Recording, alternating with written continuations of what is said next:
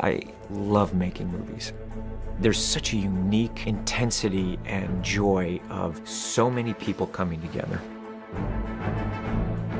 Mission Impossible is the first film that I ever produced. And to be here after all these years, it's a wonderful thing. Tom, as a producer, is the best partner you could possibly hope to have. I mean, he understands the Mission Impossible franchise inside and out, obviously, having worked on it for 20 years. He's a 24-hour-a-day movie-making machine. Loves making movies, loves being part of the process. There's no place he'd really rather be. From our budget to our schedule to the physical needs of the movie, he's involved with it in every way. Always positively, always driving us forward, always keeping in mind the big picture of what the movie needs and making sure that everything we do shows up on screen.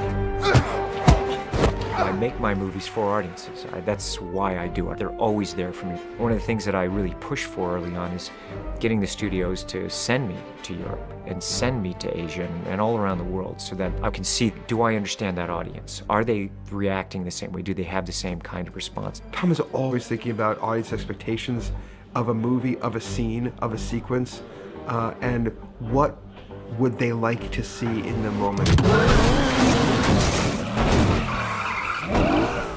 Some people, they want the action, so we give them, the action is there, or they want the intrigue, or they want the journey of traveling to different places. So Mission has all of those elements. It has the twists and turns, so it's not just action, it's got story. A very famous movie actor once said to me, when you take ultimate responsibility for what's on screen and become a real producer, you can't afford to complain anymore about what's being done and what's not being done. And Tom has taken that responsibility. Mission Impossible 3 was the first movie that I directed, and it was because Tom gave me the shot. And I didn't know what I was getting into, and people warned me, oh, the movie star is the producer. That could be a real problem. It could not have been less of a problem. Tom was as aware of the process of making the movie, of what it needed, as anyone I could have imagined.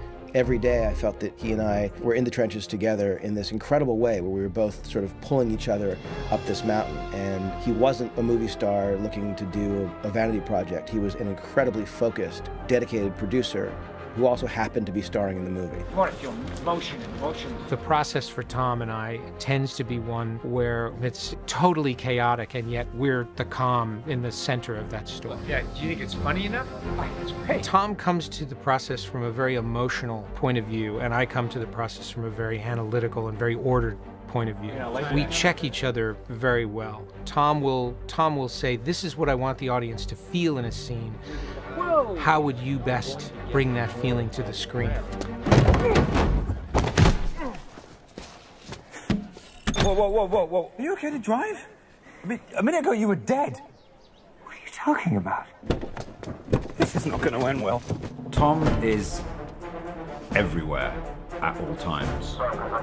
Not only is he being an actor and having to remember his lines, but his head is in every other facet of the production. There's the actor to support the director and support the cast and all the departments. How's that frame for you at the end? Working on films with Tom is really the best film education I've ever had. He's able to not only be in these movies, but produce these movies and make them his own. It's amazing to watch him kind of spot little bits and pieces around that he wants to change or thinks this should be this way, and then the bike goes. It's an incredible position of control to be in. It means that you have complete dominion over your sort of art form, which is great. Get in! Go. What the? She tried to shoot me! It doesn't make her a bad person. Who is he? We're after the same thing, and I can help you. I knew, of course, that this was sort of Tom's whole franchise. I mean, he produces it, he helps edit it, he's always on set, even when he's not even shooting a scene. He's acting. I don't know how he does it. I like the shot. Let me practice it now and shoot it. Tom is not only performing, but he's aware where we're going to cut, what continuity he has to bring, and you see him physically moving back and forth within a scene, calculating in his mind where the cut points are. Now my question is, editorially, do you need a long look back? He works incredibly hard and he cares passionately about giving the audience a great experience at the movies. And Tom will review every scene in the film and will throw up ideas and will bounce ideas around. He lives and breathes filmmaking and storytelling, and he's incredibly passionate about making sure that the audience have a great time when they buy their movie ticket and go to a theater to watch the film. This is better. That's a cool. He has a really firm grasp on what it is that makes the Mission film specifically Mission, and not Bond and not Bourne and not something else.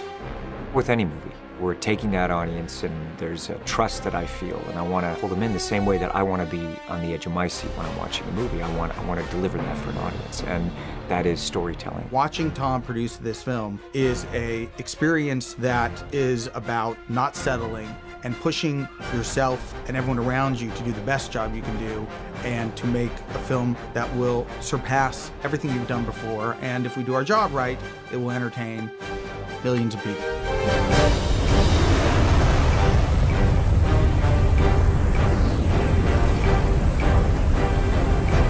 We always want to make it better, and you know there is never perfection. In storytelling in movies, you're constantly reaching for it.